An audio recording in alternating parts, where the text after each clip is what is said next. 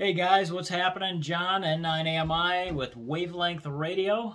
Today, I've got a little something that came in from my friend Bill. Let me lift this up and show it to you.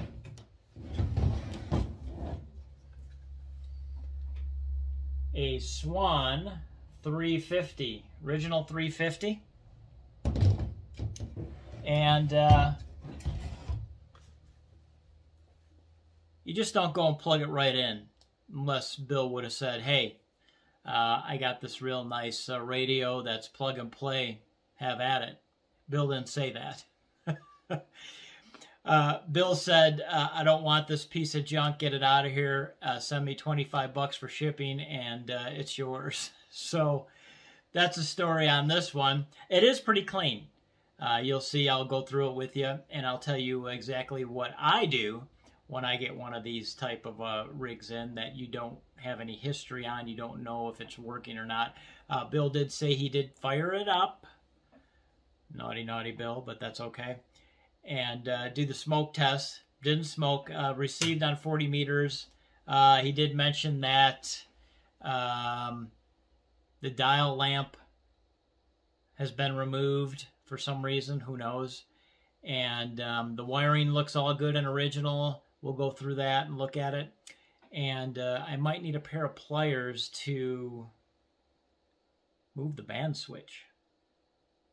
So we'll see how that feels. And I'll let you know.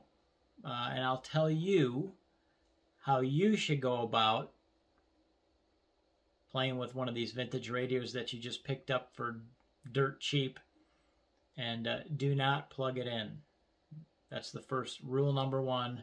Do not run home and plug in one of these radios that you have no history on if it works or not. Especially when you open it up and you see there's original capacitors from 1960 in it.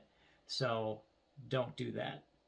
If you want a smoke show, you'll probably get a smoke show and cause all kinds of other damage. So we'll have at it. And I'll take you step by step on how I do this. And let's see what we can do with this thing. See if it fires up. Swan 350. A lot of you have owned them back in the day. A lot of you, that was your new rig. Well, this is a new one to me. This is the straight 350. Everything's there. Tubes. The whole shebang. I took the covers off because... you know, that's what you got to do. Okay. Give you a little look around in there.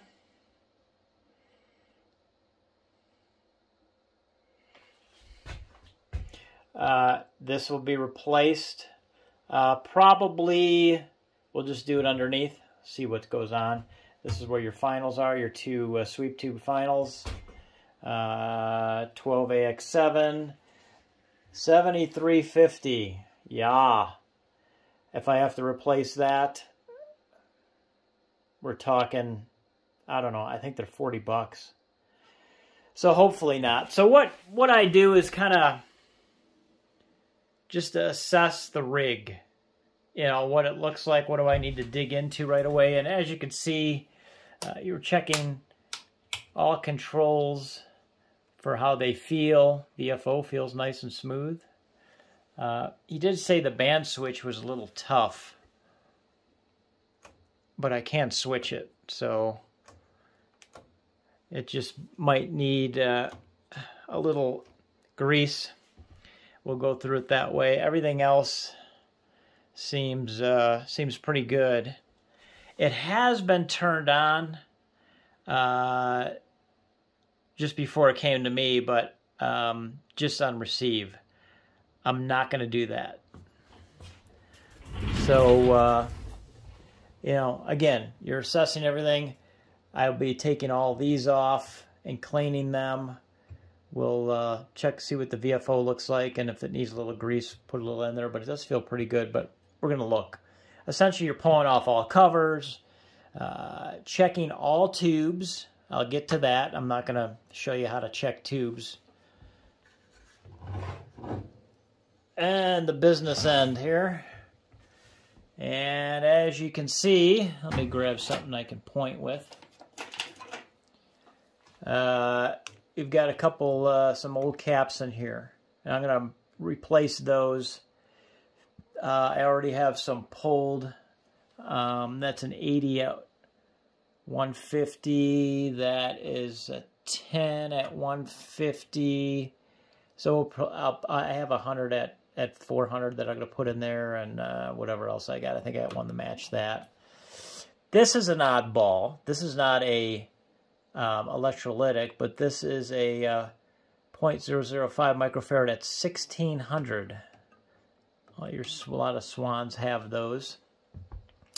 I'm going to do a checker on that and see what it shows, because I don't know if I have one of those around.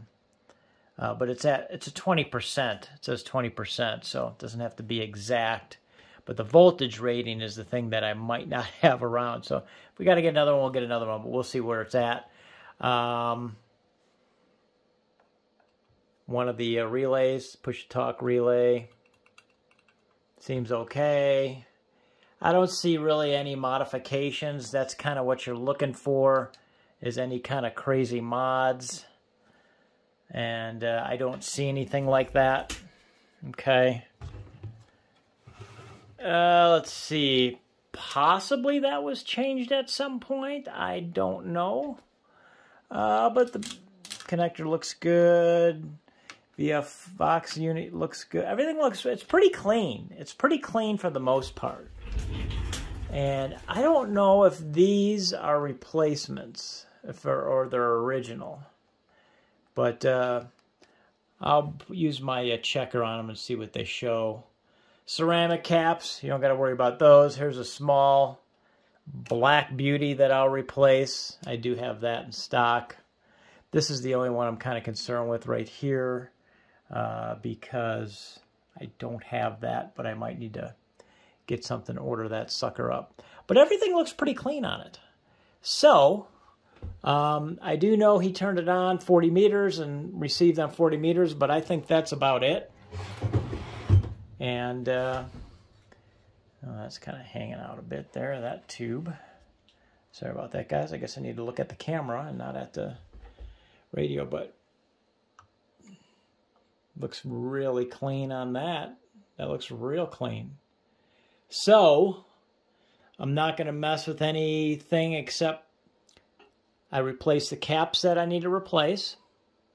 It's missing a dial lamp right here, I see. And a key thing, it does have this one. Maybe I'll dig something up for that, but that's not a big deal at this point. Okay, so in the tube testing, 12 BA6 was like 15%. So I did replace that with a new one. That's 100%. I don't know how new it is, but it's showing new. So everything else so far is tested good. The 7360 you can't test, at least on any of my apparatus. The 6 GK6s, which aren't cheap, those all tested 100%. Everything else is, I would say, close to 100%. I did mention earlier that this is a little tight. I can turn it, no problem, but I'm thinking that somebody really cranked down on these. I'm going to loosen them up just a scotch. This needs to come off anyways, because I want to open up the VFO and take a look in there. So we'll take a quick look at it. Okay, so there's the VFO cover off. Let me get you a little light in there. Actually, it looks pretty damn good. I gotta say, it is clean. Very clean. Okay, so, and there's actually some grease on it. The VFO itself moves fine. I gotta put this light down for a second. It's smooth. It feels like it should, so I'm not super concerned with that. Okay, so let's see. Okay, that, I mean, it's tight, but it's not crazy. I'm just thinking that the prior owner just had a weak wrist. I mean, it feels positive. I'm not going to mess with it. I mean, I think it's pretty good. It's tighter than normal.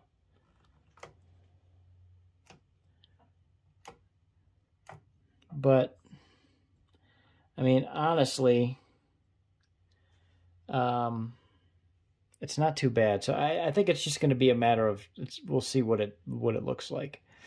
Do I hit that with a little deoxit right there? I don't think so. I think it's fine. So I'm going to put the lid back on there. I do have to add a bulb to this because that is missing. I think I can get something up, but we'll get the thing working first. S-meter is dirty, dirty, dirty, dirty. So we'll see if that even works. Hope it does. And go from there.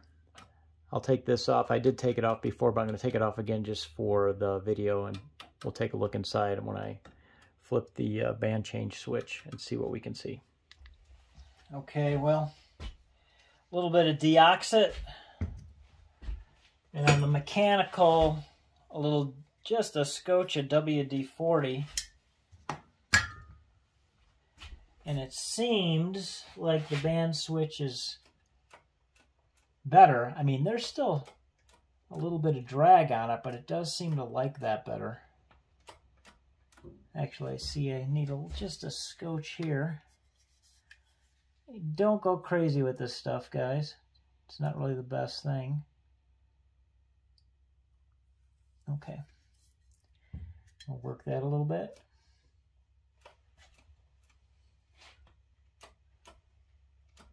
It is tight.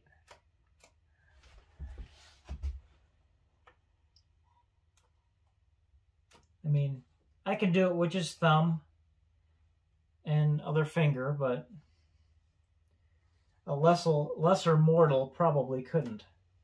I don't like the feel of that, but it's positive, so I'm going to show you the finals box here. And we'll get everything back together and get the camera set up for you here. There you go. Get a little extra light in there. So it does look clean. I mean, I don't see anything bad. And just don't go in there and hit your finger on one of these either. You want to make sure you discharge them, just in case, which would entail this for safety. You're taking a decent sized screwdriver, touching everything, you know, liberal with it, okay? And you're discharging before you take your mitts and put them in there and start, you know, jacking around with these things, okay? Ooh, that's pretty loose. Sheesh. Okay, well. Okay, I wanted to explain to you something. If you ever get a Swan 350, there's a couple variations, but this variation has this little doodad. Okay, it's a transistor with super long legs. So there's a little box on the bottom of this thing. Remove 4 nuts before removing the bottom cover. Okay, and I wanted to show you guys this. Here's a little box, okay, it sits over this, like so. So, what the hell's that there for, right? Well, I'd ask that question too. A buddy of mine told me in the Swan compendium that they were having problems with these things being stable, and well, one of these engineers said, well, I got a fix for that, and I fixed it, and it's extend these transistors legs such and such length. So they made a little board, put the transistor on it, and mounted it to the bottom cover. That's why you got the little box. Well, turns out it didn't do jack. Still had problems with them, so there were some other fixes and things like that. So, but this one has that, so it's a real pain in the butt when you got to put the bottom cover on, but I just thought I'd mention that to you guys. All right, guys, well, this is midway on the power supply for the Swan. This is a 117XE power supply. Already replaced 2 caps. They were originally 100 microfarad at 350, and this was an 80 at 150. Replaced the 80 with an 82. The 82 is a 450. No big deal. A little bit way higher than, you know, on the voltage rating, but it doesn't matter. I'm replacing the 100s with 100s, but they're going to be 450. You got to make sure the polarity's right. These are electrolytics. You notice how small they are compared to these other ones. This is fine like this. I don't have a need. The other one is kind of way back there, the 82. There's no need to do any extending. I kind of had to wait for these axials. I had radials, but I would have had extended out leads, and then you're talking using heat shrink and all that kind of stuff. So I have these 3 to go. This is something I had already. It was a 2000 at 25. I have a 2200 at 50 on here. I just had it. You might, some of the, you know, collectors might say, well, you know, and I still got to finish soldering this on. It was just a quick tack. You should probably have a, because I had to extend this because it's a radial. See what happens when you do radials. Nobody's ever going to be in here. It's not near, I'm not touching anything. It's fine. I'm not worried about it. So it's a Swan. So I'll get these other 3 installed, and I'll come back with you and show you what it looks like. Okay, well, there's the oldies. Oldie but moldy. We'll just dispose of those. And boy, look at all the room we have now. Upgraded by 100 volts. And that's the setup. I see no reason to buy one of these $100 boards. Everything else is fine here. Let me move this here. It's a little difficult to work on. But there it is. So I'm going to get this all closed up, and it's in nice shape. It's in nice shape. Get it all battened down the hatches, and we'll see how it plays. Okay, and as far as recapping the 350, went over a few things already, but replaced the big cap. We just did it underneath. There's some larger capacitance and about the same voltage ratings except for one. But anyways, they're replaced. Used what I had. This is double-sided tape with one side still on it. Kind of protect things. You just go underneath and hook it up underneath. And you can see, you know, it's not the most beautiful job. A columns collector might have a heart attack, but it's Swan. It's safe. I put this on here because this was a radial end, solid solder 2-piece here. And just to protect it, because it is fairly close to the case. It's got plenty of clearance, but I was just a little anal about that. So, anyways, all new caps, everything else tested. Couldn't find anything else wrong. Maybe a little alignment stuff that we'll get into, but power supply is all redone, and we're gonna fire this up, and I'll show you what happens. Smoke or not. All right, 350's hooked up, the lid's staying off, new power supply, caps all the way around, new caps all the way around in the 350. Let's see if we have a problem. Well, it sounds like it did originally. I don't like that. And it has something to do with this wiring going on back here. If I pull that out a little bit. the Jones plug.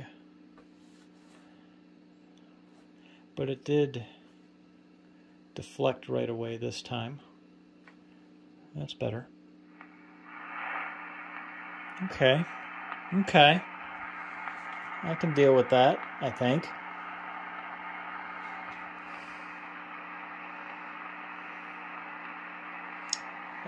Let's go over to an antenna that I can use.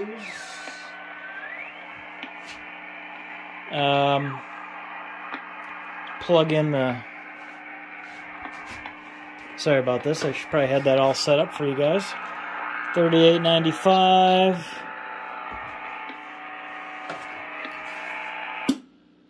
Okay. 50, right where it should be.